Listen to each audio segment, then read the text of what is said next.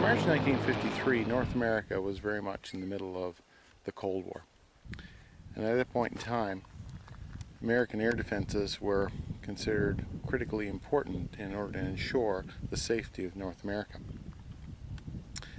In March of that year, a cadre of bombers took off from the Azores Islands just off Spain and Portugal and headed towards North America, aimed for Bangor, Maine.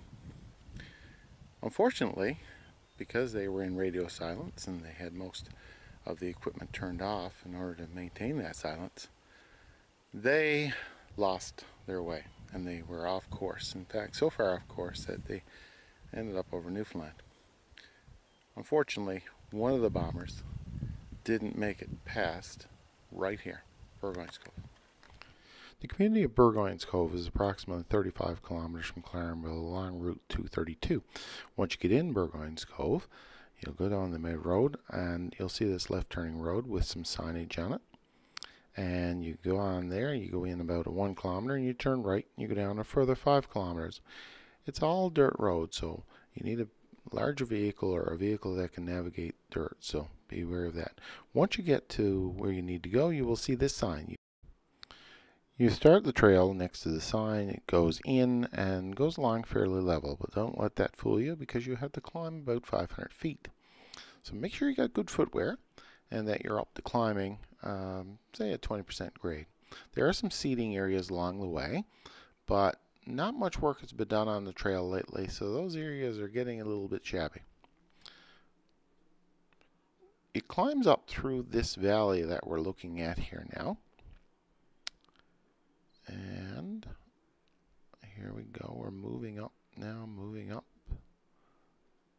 And as it starts to get higher, you'll see a pond emerge there in the center of the frame. That pond is where you're aiming at. That pond sits about 800 feet above sea level, and the top of the mountain is about 900 feet above sea level. The plane impacted at 800 feet. So had the plane been flying 100, 150 feet higher, there would never have been an accident and there would not be a story to tell. 23 men lost their lives that night, and the site is very much a scene of mass destruction.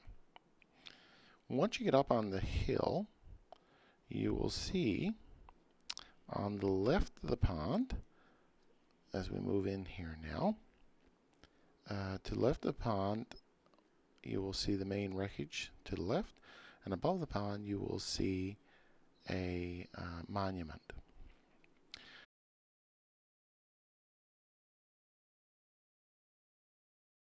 What I'm doing is flying backwards here now up at the top, and as you come up that trail you'll start to see pieces of wreckage. And you can see as we fly over it now, we have a wing component, some engine parts, parts of the fuselage.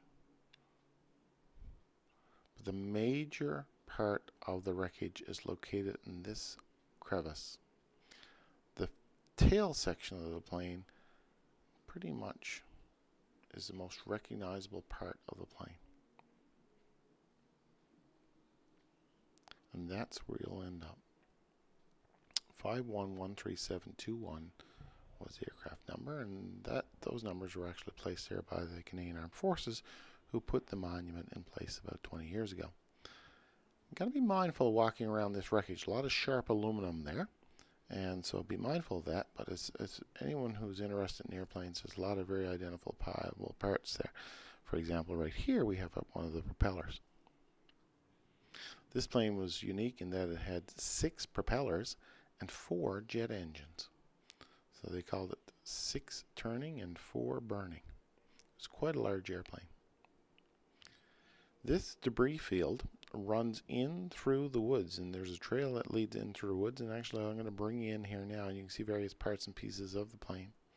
There's a turret there.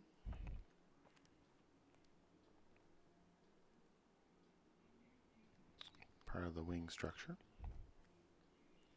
And here is a shock absorber from one of the front landing gears, or one of the main landing gears. As you go even further, There's some parts of the fuselage again.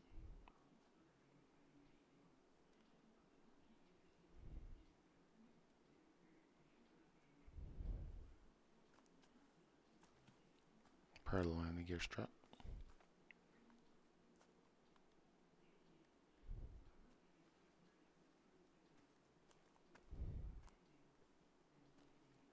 Electrical control boxes.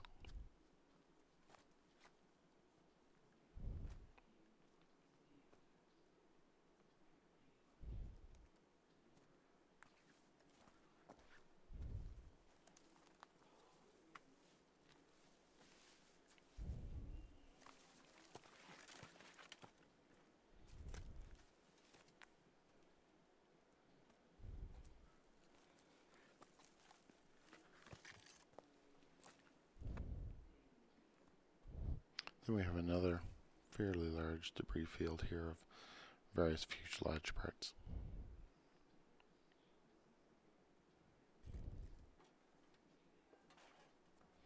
Another turret there. Seems like a section of the roofing structure.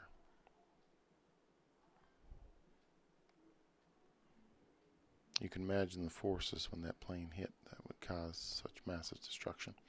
Here's what I consider one of the most interesting pieces. This is a part of the front landing gear. And you can see the damage that was caused to its components there. And you can just see the tire. Front tire is pretty much still intact. Keep in mind now, this has been in the woods for about 70 years. Now, above the pond on the hill, there's a monument, and the monument was erected about 20 years ago. And it's one of the propeller blades of the airplane. And on that monument, you will find each of the names of the 23 crew members, including General Ellsworth, who was leading the expedition. And General Ellsworth, actually, Ellsworth Air Force Base in one of the Dakotas is named after him. So you can see in reference here now where everything is relative to everything else.